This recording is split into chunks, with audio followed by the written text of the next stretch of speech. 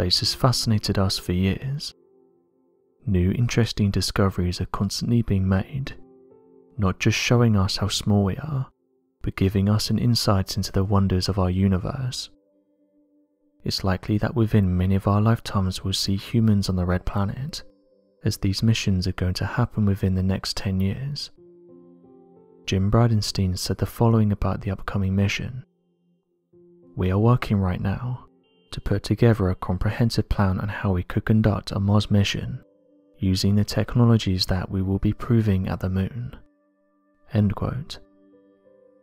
Unfortunately, despite these new claims, and this new rush to beat this SpaceX's Mars colonization developments, a report has surfaced from the Science and Technology Policy Institute. The detailed information and proof to be provided to the United States Congress that supported the conclusion that NASA does not have the technology and infrastructure to sustain or craft a Mars mission whatsoever by the year 2033. The report also assumed that even if the NASA budget was treated as an unlimited resource, the time constraints in the project specifications would be impossible to meet, with NASA's current employee numbers, work output and overall technological advancements. The report detailed the following. "We find that even without budget constraints, a Mars 2033 orbital mission cannot be realistically scheduled under NASA's current and notional plan." End quote.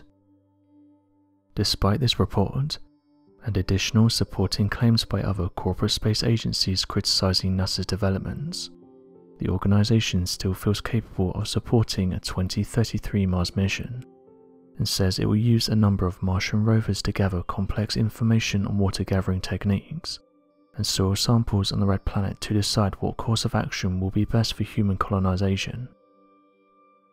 Recently, NASA captured an interesting object close to our Sun. In recent years, this object has become known as the Cube, and theories for what it is ranges from an unidentified flying object to camera anomalies. NASA have pointed out that these objects are nothing of interest, have nothing to do with unidentified flying objects, and have said there's no need for further explanation, as what we are looking at is something like a glitch in the data. However, not everyone agrees with this idea. In fact, another one of these cubes has just showed up at the Sun, and right away UFO believers started to share the image. The image shows what looks like a giant cube close to the surface of the Sun, with some saying it looks like solar rays are causing the object to look a little faded. And as mentioned on NASA's website, the joint NASA-ESA Solar Heliospheric Observatory mission, SOHO, was designed to study the Sun inside out, from its internal structure, to the extensive outer atmosphere, to the solar wind that blows across the solar system. Launched in December 1995, SOHO was meant to operate until 1998, but it's been so successful that ESA and NASA have endorsed several mission extensions over the past 2 decades, allowing it to cover multiple solar circles. As believers pointed out though, these mysterious cubes keep making appearance close to the Sun, with one researcher saying that in one of these images it looks like the cube is interacting with the Sun. One user who saw the image said the following. "This image looks strange because it appears it's being blacked out. We've seen this time and time again on places like Google Earth, but now it appears to be happening in space. Something is clearly pulling away from the Sun, and even having an effect on it.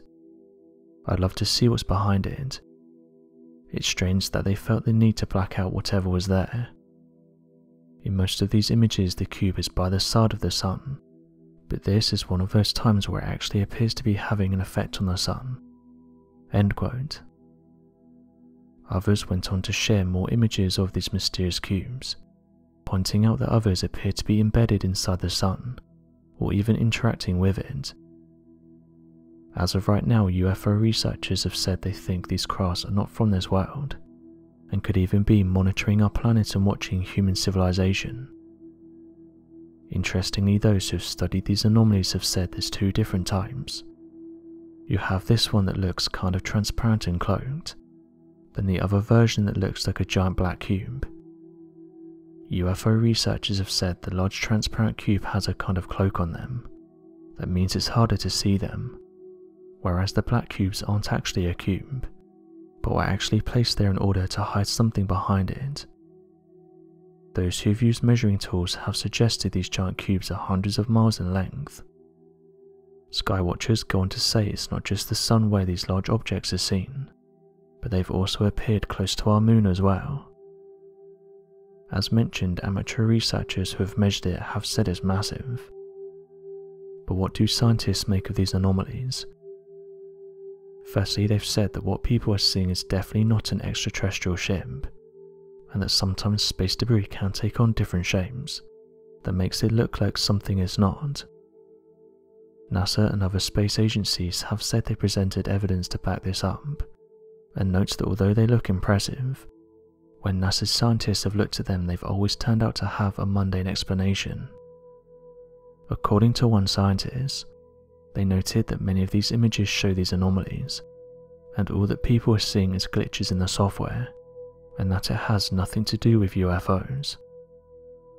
NASA backed this up and said that out of the hundreds of thousands of photographs they've taken, they've never once captured an unidentified flying object. Further saying that another thing that could explain what people are seeing is that of space debris, and when this flies in front of the cameras it gives off the illusion that something is there when it isn't. So what do you make of these photographs? Do you think something is there, or is this just a software glitch? Be sure to leave your questions and answers in the comment section below, and help us to grow this community while working to solve these unexplained mysteries. Thank you for watching, and don't forget to subscribe for more videos.